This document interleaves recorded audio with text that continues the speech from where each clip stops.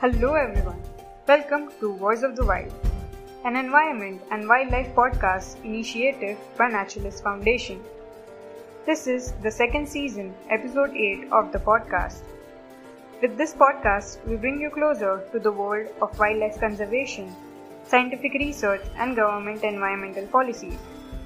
I am Muskan Fakir and I'll be your speaker for today.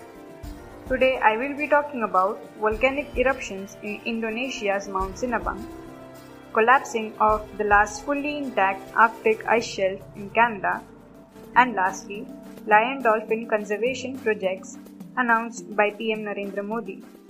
So, without making you all wait, let's get started.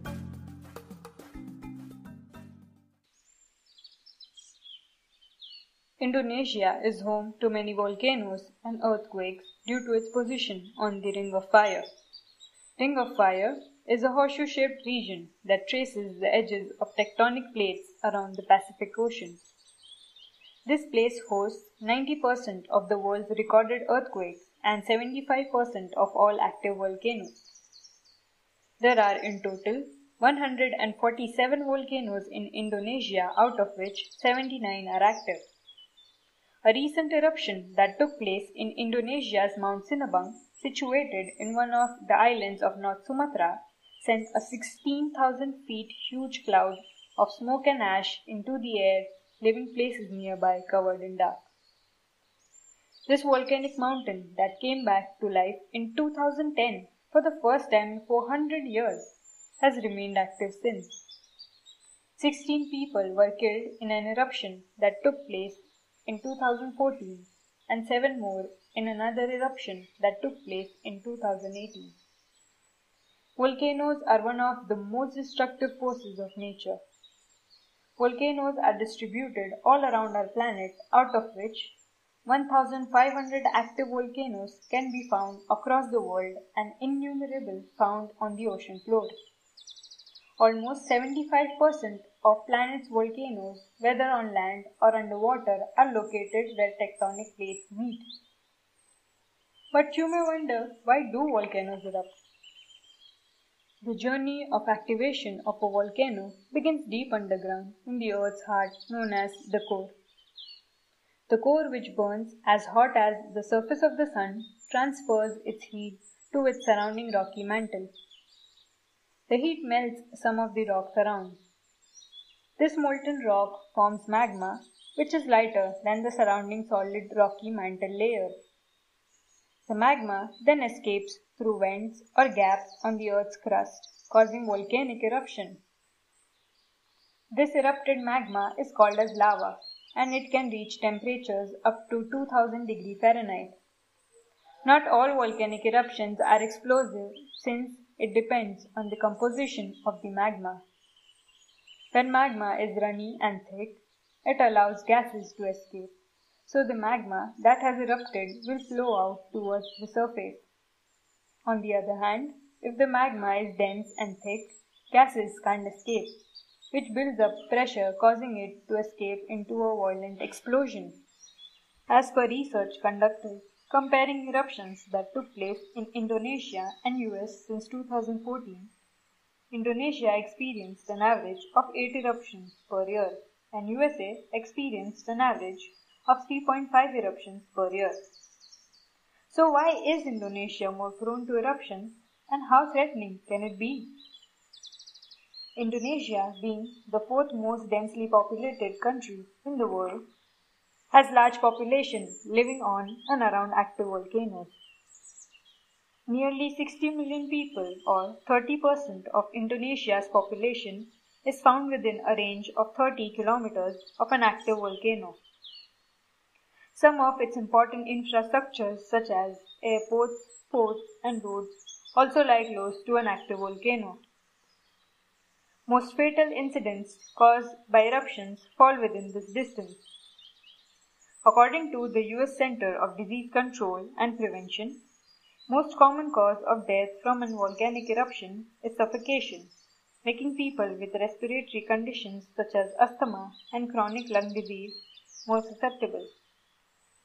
People living close by are also at high risk of exposure to small ash particles that can be irritating to the eye and contaminate food and water sources.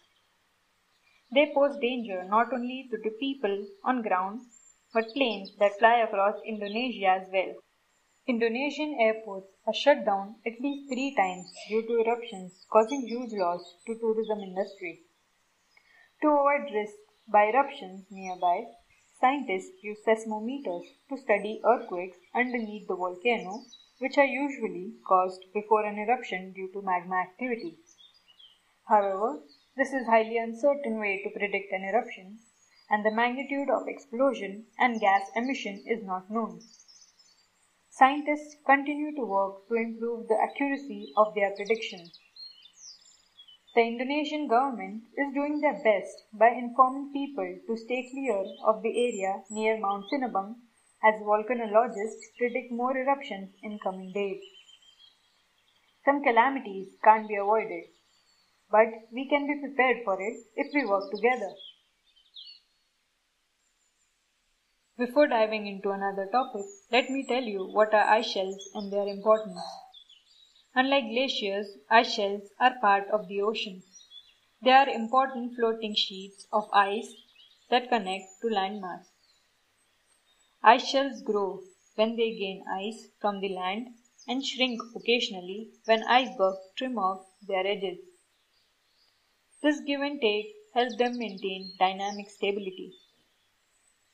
Most of the world's ice shelves are found on the coast of Antarctica. As far as Canada is concerned, the northern coast of Canada's Ellesmere Island is home to several well-known ice shelves, including the Markham and the Wadhwant ice shelf. Now, looking back at the recent report on Canada's last intact ice shelf, much of this intact ice shelf has broken apart into massive icelands. This 4,000-year-old Willen ice shelf on northwestern edge of Ellesmere Island has been country's last intact ice shelf until the end of July.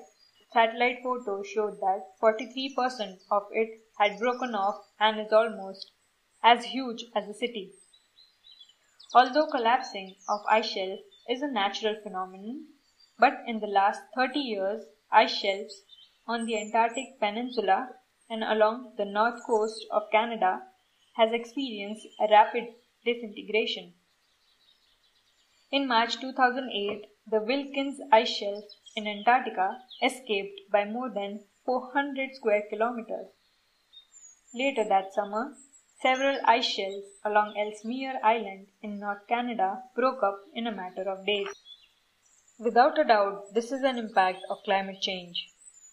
The ice shelves are melting from both hot air above and warmer waters below.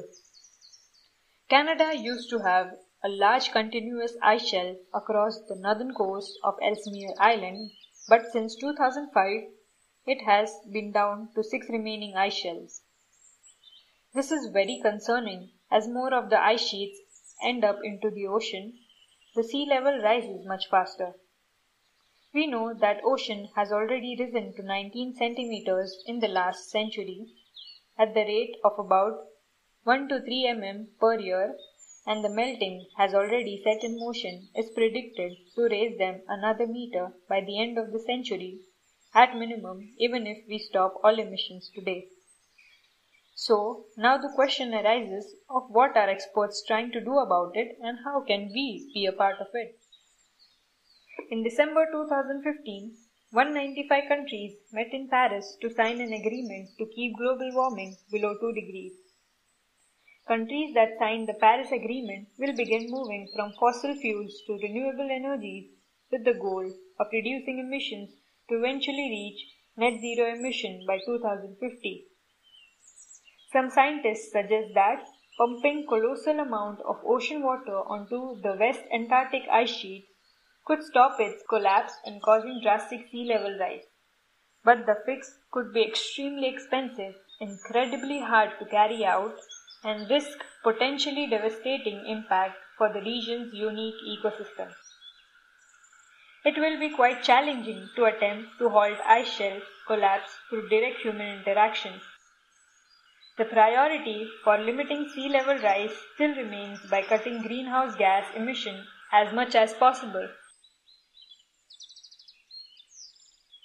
One piece of good news during this pandemic is that after the success of Project Tiger and Project Elephant, we are getting projects for lions and dolphins as well.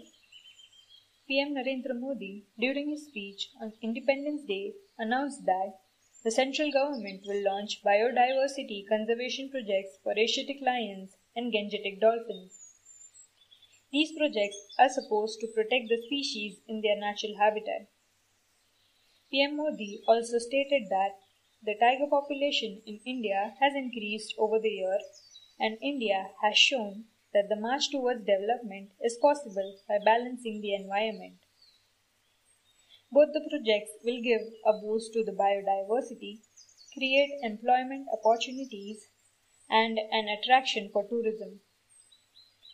There has been a reduction in the population of Asiatic lions and gangetic dolphins in the past few years.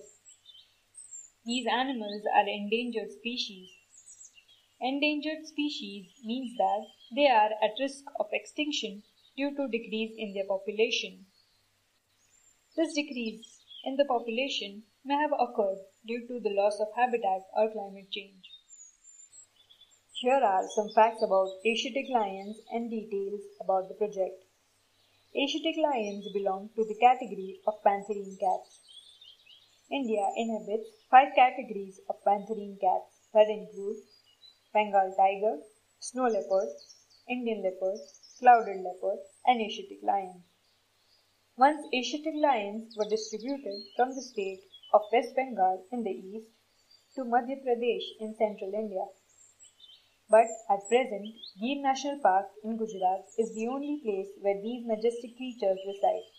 The last surviving population of Asiatic lions is in a dense area of dry deciduous forest and open grassy scrubland in the southwestern part of Saurashtra region of Gujarat. Asiatic lions is listed as endangered on the IUCN Red List. Project Lion will be undertaken by the Ministry of Environment, Forestry and Climate Change. It will involve the conservation of Asiatic lions and its habitat. The project will involve habitat development by engaging modern technologies, addressing the issues of disease in lion and its associated species through veterinarian care and advanced research. The project will also be addressing the human-wildlife conflicts which will involve local communities living nearby and will also provide livelihood opportunities. A year back, India had launched the Asiatic Lion Conservation Project with a budgetary contribution of Rs 98 crores from the central government.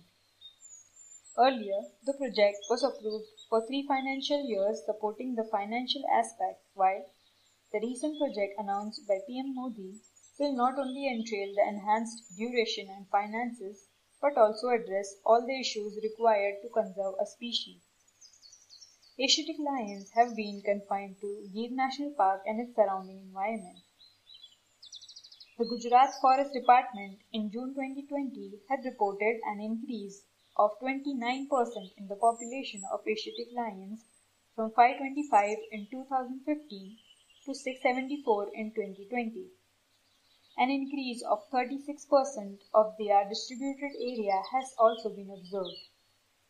Experts have been suggesting reintroduction of species outside Gujarat for long-term conservation of Asiatic lions. Now, some facts about gangetic dolphins and details about their project. Gangetic dolphins inhabit Ganga and Brahmaputra river and their tributaries in Nepal, India and Bangladesh.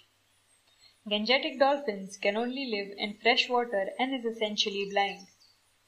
In 2010, the Indian government named Ganges river dolphin as its national aquatic animal. It acts as an ideal ecological indicator of a healthy riverine ecosystem. In India, they are distributed in Assam, Uttar Pradesh, Madhya Pradesh, Rajasthan, Bihar, Jharkhand, and West Bengal. The gangetic dolphin act as an indicator species for the overall conditions of the ecosystem as they are extremely vulnerable to changes in water quality. At present, there are about 3,500 gangetic dolphins in India. Project Dolphin will aim at the protection and conservation of dolphins in both freshwater and marine ecosystem of the country. It will involve the conservation of aquatic habitats and dolphins through the use of advanced technology and rules against poaching. This project will also help us in reduction of pollution in rivers and ocean. It will also help us improve livelihood of fishermen and also engage people like us in conservation activities and policies. Further, it will help promote tourism opportunities. Towards the end, let's all hope for an ecologically balanced, sustainable development in India and pray for successful outcome of these projects. I hope all of you enjoyed this podcast. We will keep posting such content every week. Please like, share and subscribe or follow us to stay updated. Also, please support us on Patreon to show appreciation towards our young team that creates and provides such informative content. Link is mentioned below in description. Thank you and see you next time.